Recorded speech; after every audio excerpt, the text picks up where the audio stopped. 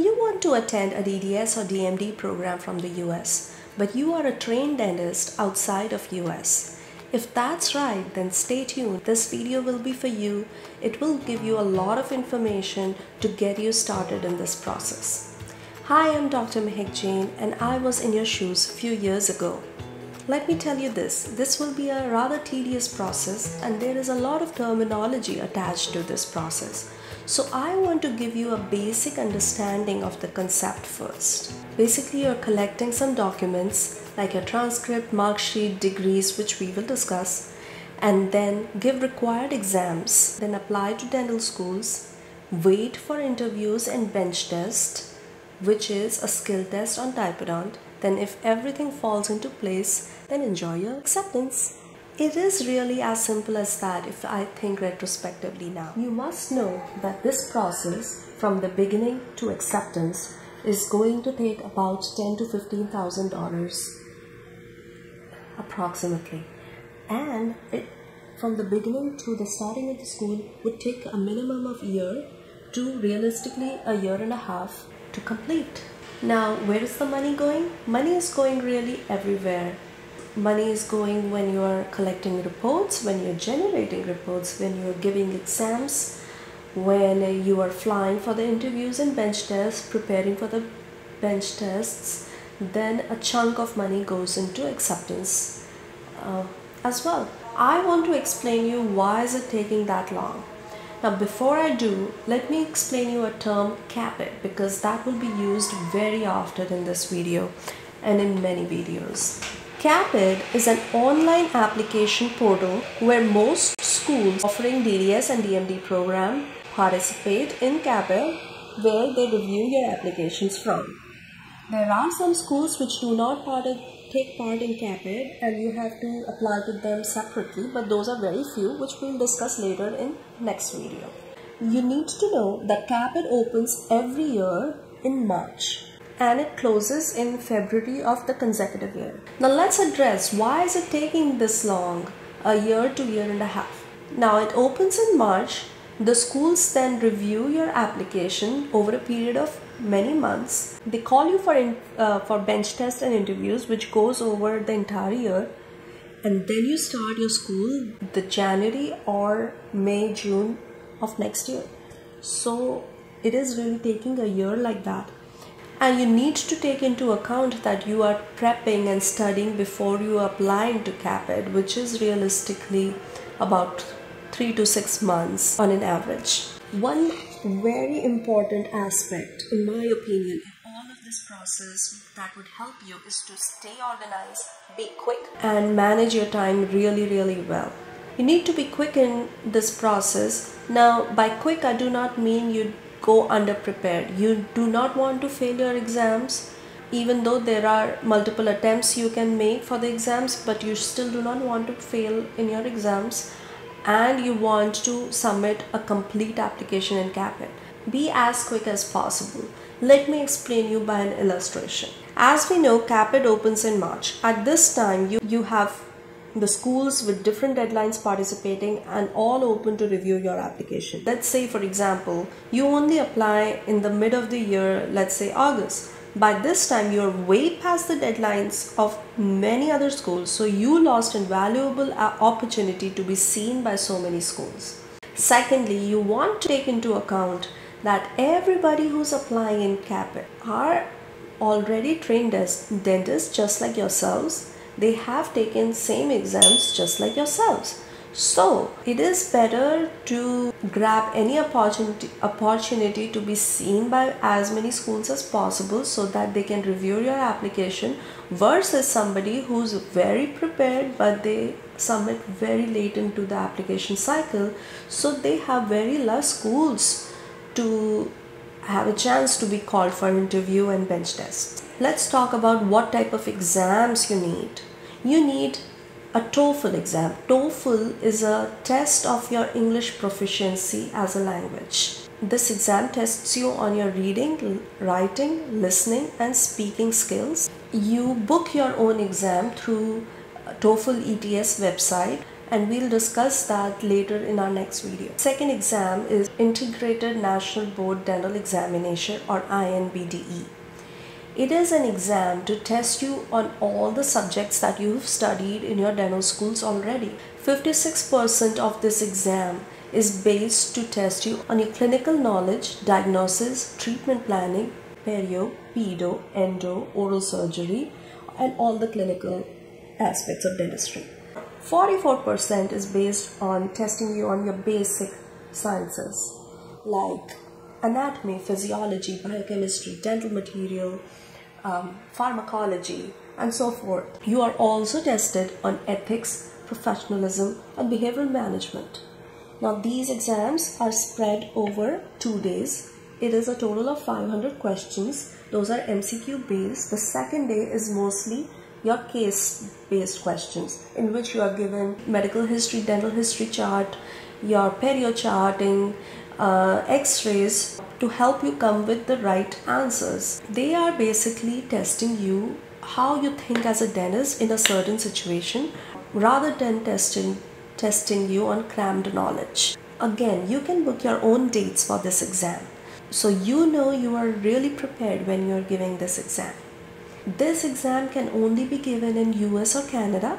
You can have 5 attempts for these exams separated over a period of 90 days to book your second attempt, but I highly recommend that you prepare enough to pass in first attempt. And this is only a pass and fail exam. So anybody who scores over 75 percentile will be considered a pass. I get these type of questions a lot. How long do you need to study for exam? How difficult these are? So even though those are very simple questions, I understand these are very difficult to answer because they are very subjective in their nature. In my opinion, the process of application was harder than really studying for the exams. So you get an idea. Repeat, revise, recall is the saving mantra for these exams. Now let's go on to the sequence of application, which most of you are waiting for. First would be Dentpin. Dentpin is your dental identification number. That is a unique number given only to you that you will use in all the steps in this whole application process. You will also use this number later on in your life.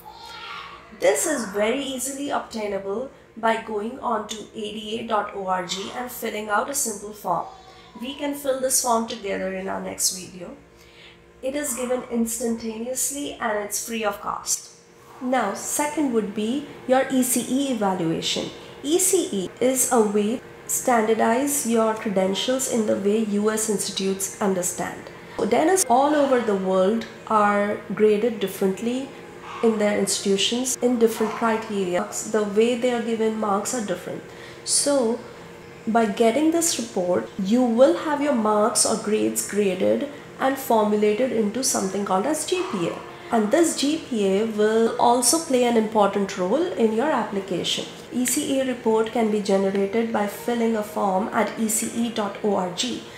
This form we will fill together in our next video. The website will also tell you the requirements of the required documents that you need based on the country you graduated from. Now, after this, the third part would be taking the exam. For this, once you have your ECE and your Dentpin, you go on to JCNDE, Joint Commission National Dental Examination website. You apply to get an eligibility letter. Here you also submit the fee.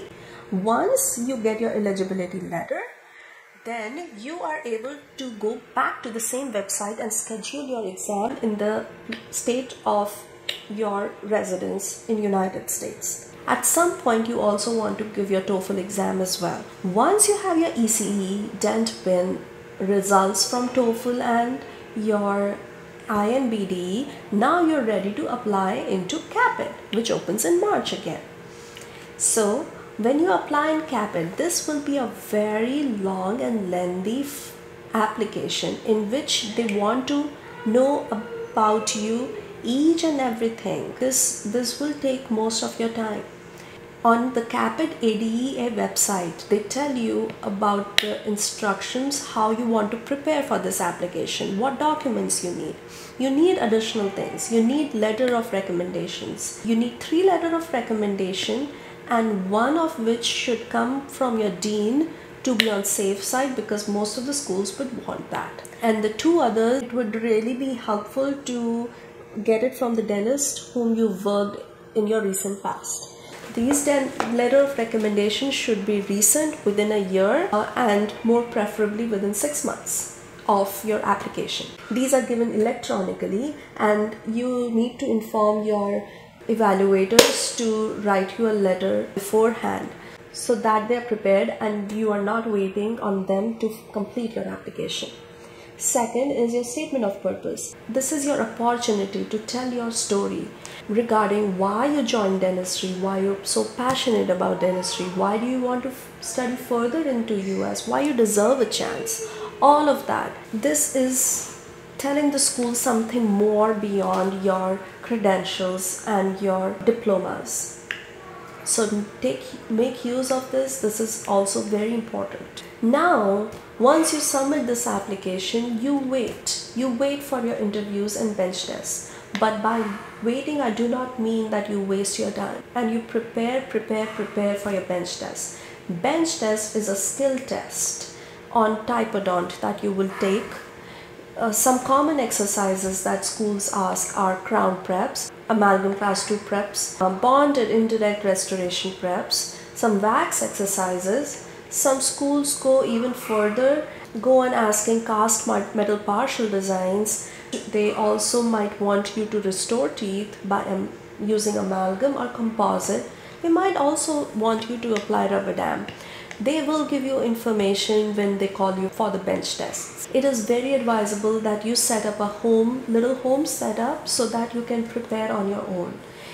It will be very helpful to use an office as well, and ask for a frequent critique on your preps. Critiquing your own prep, the ability to critique your own prep will play a very important role in acing this bench test. I have a video up already, how to critique your own crown preps. So I'll put that link in the description below and somewhere up here as well. In our next video, we'll go into detail about filling the forms together and knowing more about the individual steps. You also want to do your own research and make a spreadsheet of school based on their requirements, their deadlines. And you want to do this after you give your INBDE and TOEFL, so that you have some time and you do not waste any time before CAAPID. And once you apply on CAAPID, you know you are better prepared which schools you want to apply for. My advice is be relaxed but be consistent. Hard work and persistence really pays off in this process. If you have any questions, please leave me a comment. Follow me on Instagram, DM me. I'll be happy to answer any questions to the best of my abilities. Good luck and bye-bye. Have a great day, you guys. Bye.